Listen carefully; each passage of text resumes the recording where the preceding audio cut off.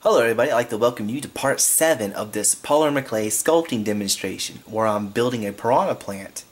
In this video I do the skin coating, giving it all its color using Sculpey Premo colors, and I'll show you how I do it along the way. I do hope you enjoy. Before I get started, I like to add a piece of wire going through right about here for the arms, his little leaf hands. The problem is once I bend it into the shape I want, I don't want it to be able to rotate, which it'll do if I just poke it through there. I'm just gonna wrap it around and then squeeze it. It's okay, he's not dead. I can fix him. Now it won't rotate. That's what I mean. See, when I twist like this, it doesn't just spin inside there. Now I'll just fix this area back by compressing that area and adding new clay. Okay, I'm just using something blunt. I'm just gonna kind of press it all back in there.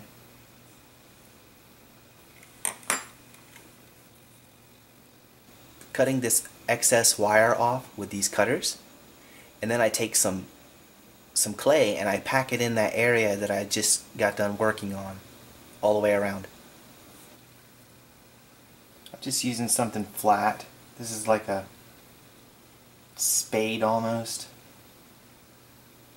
kind of bulbous but tapered at the ends, like a dull sword almost. Okay, I got that flattened out. Now I'm just gonna do the rest with my thumb. It's my best tool, my thumb. Not worried about getting it all real smooth like I did in the last video, because I'm going to be doing some carving on this. I'm just going to use this tool right here to cut back the clay and try to reduce the size. Reason I'm reducing the size is because once I add that colored clay to this, the skin, it'll be even bigger than it is now. So if I want to at least maintain this size, I'm going to have to cut back at least the thickness of the color clay that I'll be adding onto it here in a little bit. I don't know if that makes sense. I'll be using cadmium red hue, and it's from Sculpey Premo, as the base color for the head of this piranha plant. So I'm just going to roll some out, get it conditioned, and then put it on.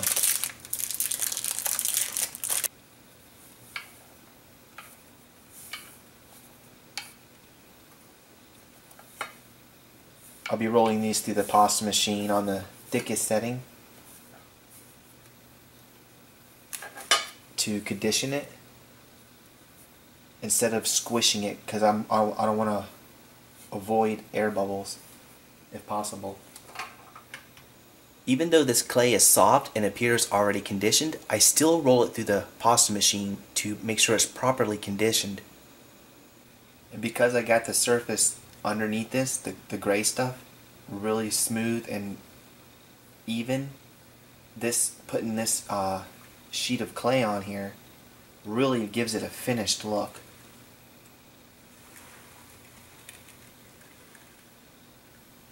You just gotta be careful to get all the bubbles out. I'm really liking that color. I'm just carefully working it on all the way around. And what I'm going to do, I'm going to come back with my tool right here, or this is what I use to cut things.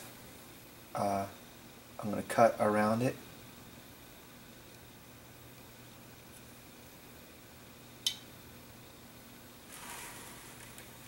Just take all that off.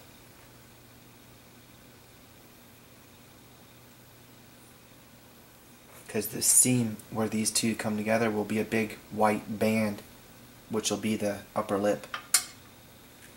See, that's okay right there? Because there's going to be something going over that. I'm not worried about that. But these gaps right here on both sides, I'll just fill in with a little bit of red.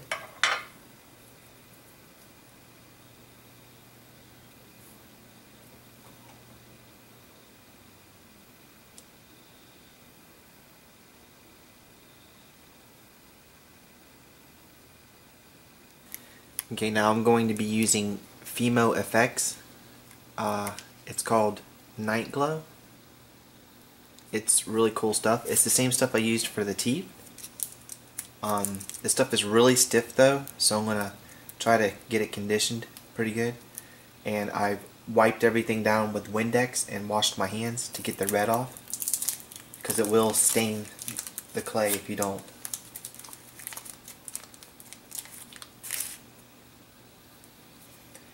Okay, I rolled out a little snake here. Try to make it somewhat consistent. Start right here at the corner. And right where the red ends, minus the hair.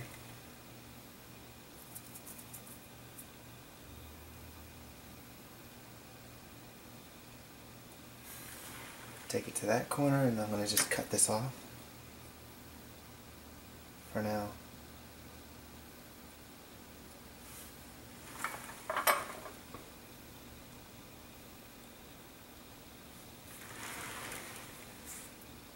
When working on this glow-in-the-dark clay, I noticed that it was a little stiffer than usual. Actually, it was very stiff. And by the time I got to working on the bottom piece, it was rock hard. So it made things very difficult for me. I probably should have worked in some Sculpey clay softener in there to loosen it up a little bit. Now I'm just going to take little balls of clay and flatten them out and just press them on there, like so. Some happy little balls of clay. And I'm trying to be random about this. I probably could have rolled out like a sheet of clay and then cut these out. But I don't know, this is working for me right here. I'm trying to keep things simple. Try not to put too much, but not too little. And I don't know, to me it just worked. I'll also be putting some on the bottom side. I'll be mixing two colors from Sculpey Premo together to make the stalk of the plant and the veins for the leaves and all. This is Spanish olive and this is green. Okay, I have a nice good piece rolled out here. It's thoroughly mixed, and I just wanted to show you those were the original colors. You can see how it varies. It's not as bright as this, but not as dark as that. So it's an original color. It's good. It's a good, you could use whatever color you want, but this is just what I'm doing. I'm using the third from the smallest setting when making these skin layers. I don't want to go with the thinnest setting because it's really easy to break through to the color underneath. And if you ever need to do any kind of like details or whatnot, it gives you a little bit of play as far as, you know, not breaking through. This is pretty simple doing this skin coating. I'll probably do some leaves where the stalk and the head meet. I'll also be doing two little leaves where his arms are, and two larger leaves coming out of the pot that are separate from the plant. But that's pretty much it for this video. I really appreciate you guys for checking this out. It's going to really start coming together pretty fast after this point. And looking forward to getting it done and seeing how this thing turns out. I really appreciate you guys for, you know, being patient and everything. It means a lot. Let me know what you think so far. Thank you for watching again, and I will see you here again soon.